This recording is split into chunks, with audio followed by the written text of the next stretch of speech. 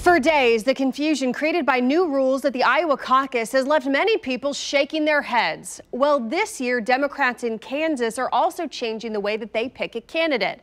So what's the state doing to make sure that we don't have a repeat of Iowa?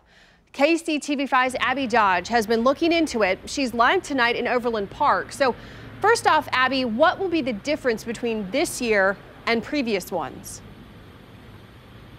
Well, Ellen, we are live outside of the Johnson County offices for the Democratic Party of Kansas. It's responsible for the primaries here in the state of Kansas. That's about the only difference between the primaries here in Kansas and the caucuses in Iowa this year. But it's all going to be spelled out in a mailer sent to Democratic voters coming up next month.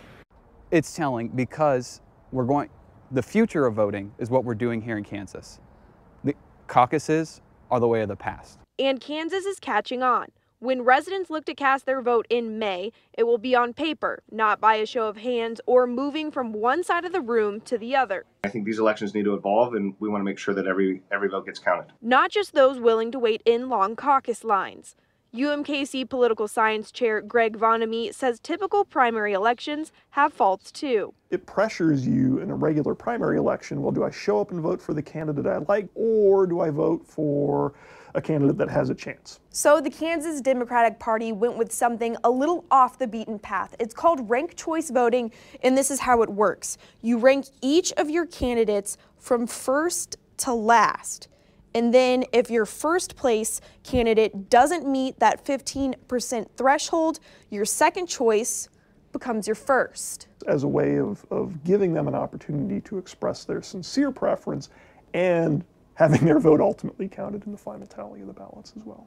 But Kansas votes in May, which Vonamy says lessens the appeal of ranked choice. In a field that's so small, where you're only looking at 1, 2, maybe 3 candidates left, they're all probably going to be over 15%. The Kansas Democratic Party says with options to mail in a ballot, cast it in person, and pick more than one candidate, the changes should increase participation. More than anything, make it easy for people to vote, increase transparency, and make sure that we're accountable to these systems and increase our turnout. So make sure Democrats get to vote across the state.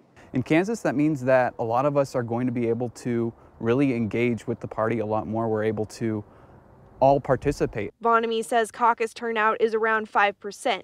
25% of voters tend to make it to the polls for primaries.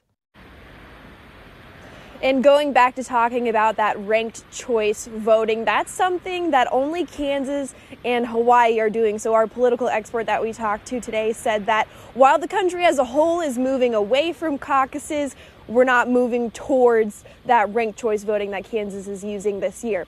Live in Overland Park, Abby Dodge, KCTV5 News. Abby, thank you. And by the way, the Kansas GOP has decided not to hold a caucus this year.